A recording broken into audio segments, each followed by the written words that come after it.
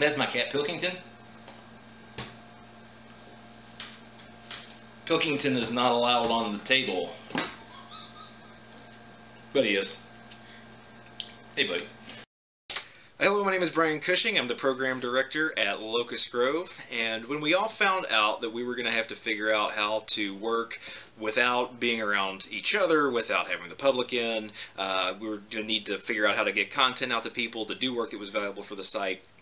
We all came up with a plan of how we were going to get that done. And one of my first thoughts was we've got some upcoming programs in the works with the Hearth Kitchen that I needed some practice on, and so maybe I'd go out and I'd just practice some skills out in the Hearth Kitchen. But then it dawned on me that it's a kitchen, and just like any other kitchen, people congregate there. You know, there's people around Locust Grove all the time. They smell the smoke, they see the activity, they come and they want to find out what's going on, and usually that's what we want. We want people to come and discover history with us. But in this case, we didn't need a congregation in the kitchen in close quarters. So started switching gears to thinking about maybe let's talk about how we can translate some historic recipes into our modern kitchens, because a lot of people they pick up an old cookbook for the first time, they see that the recipes don't look a whole lot like what you would get out of a cookbook or off the internet or something today, and they get intimidated and scared off. So this is going to be the first of hopefully several walks through how we can take a recipe from the 18th or early 19th century and make it in our own modern kitchens at home, maybe while we're weathering this whole crisis that we're in. So the first one we're going to do comes from the Imperial and Royal Cook by Frederick Nutt. This is from 1809. I did pick this up in the excellent Locust Grove Museum store, thanks to Jennifer Jansen out there. And this was published in 1809, like I said, which is the first year of our interpretive period.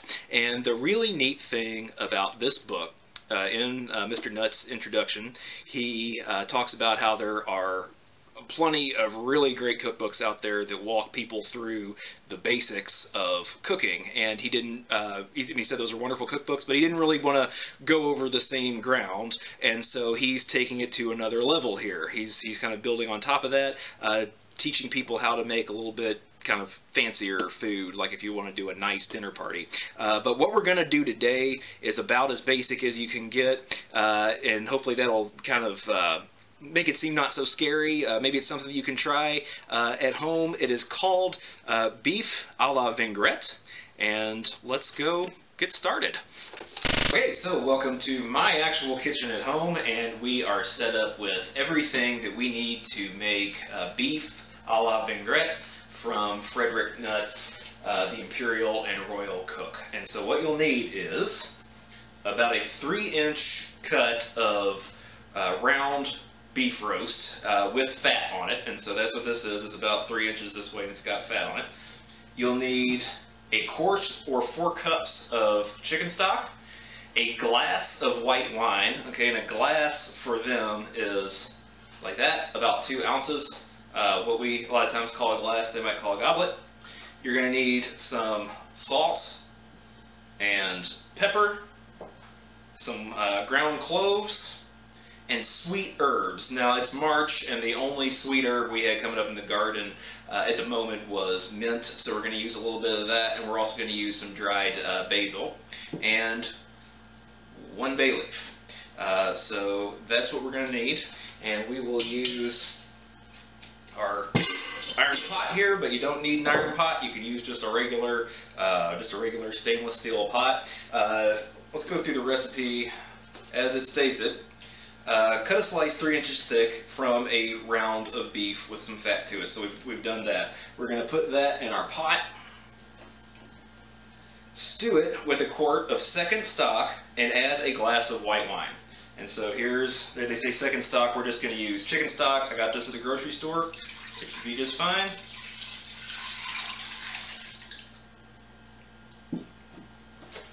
And again, our glass of white wine.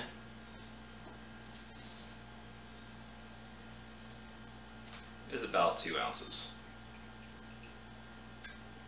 So we're just going to pour that in. Frederick Nutt then directs us to season with salt, pepper, cloves, sweet herbs, and bay leaf. And it kind of, when I read that, I debated if it meant to rub the beef in those herbs and everything first. But since it put it in that order direction, we're just going to put it in the broth and let that stew together for a while. This is one of those things that could throw people because it's not specific, but you just pretty much go with your gut. If you mess it up once, try it again and correct it.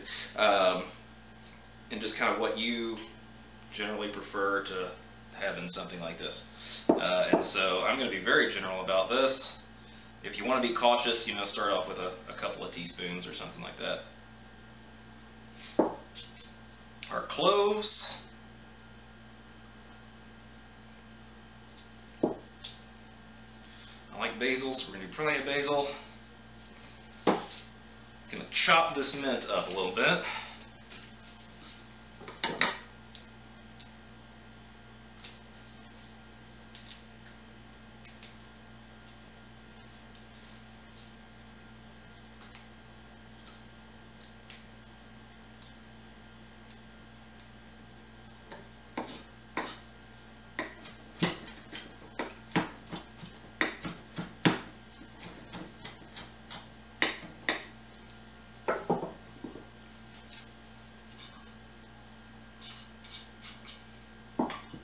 And our one bay leaf.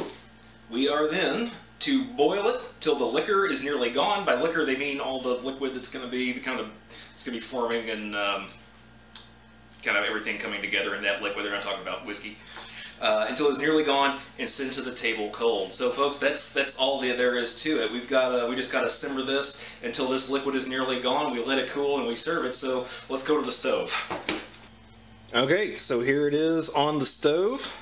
I'm gonna cover it over to help that heat come up, but I'm not gonna do it too quick because I don't want to scorch anything. So I'm gonna put it about 3/4 of the way up, and we'll see how long that takes us to get to a low boil. And I'm not gonna let it stay at a rolling boil forever. I'm gonna turn it down more to a slow simmer.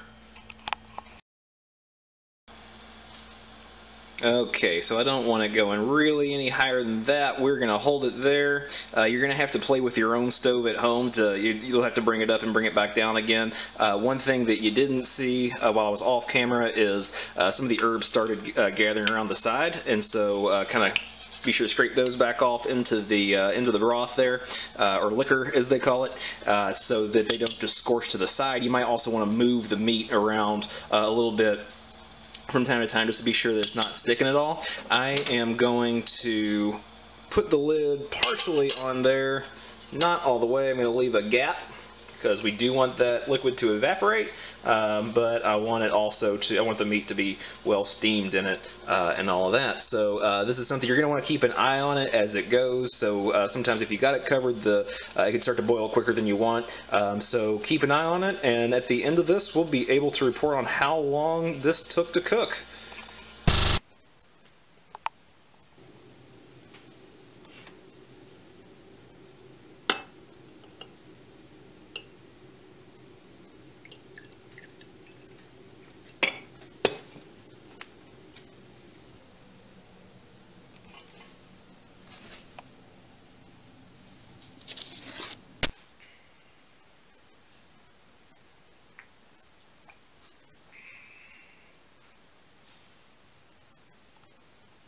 Okay, so it's been on for about an hour. We're going to take this lid off. And as you can see, there's still a little bit of liquid there, but it's mostly boiled off. We haven't scorched. So I'm going to take it off the fire, or off the burner. Oh, and it just fogged up my lens. So here it is. It cooked for about an hour, and it's been cooling about that long too. The book did say to send it to the table cold. Alright, so finally time to see how we did. Going to pair this with a dry red wine. And the first thing I noticed right off the bat is that all the spices kind of formed a nice crust around the outside a little bit as it cooked. So it's very nice, very flavorful. It's a little bit drier than I think I would have preferred. But I kind of had the idea when I was starting out that this particular roast didn't have quite as much fat as as Frederick Nutt, the author, was recommending. So if I was to do it again, I'd probably make a sauce to go with it, or otherwise try to find a less lean cut of beef, which is not our custom these days. It's not usually what we're looking for. Yeah, this turned out pretty well in the end. It's very flavorful. Like I say, the only critique I have is it's a little bit dry. It's certainly not a standalone dish. So if I was to do it again, I would probably make a sauce to go with it, or to just find a less lean cut of beef, something with a little bit more fat on it. And it's as easy as that. It was a matter of throwing some things in a pot, simmering it for about an hour, letting it cool off. It's all ingredients that are commonly available to us today, and it's as easy as that to have a little taste of the period of Locust Grove while we can't all be together right now. If you're one of the fans of Jane Austen, same period. So there's just this nice little simple taste of the past, and we're looking forward to seeing you back on site as soon as possible. But until then, we're gonna keep working, and we will be coming to you as often as possible. Thank you so much, and here's to you.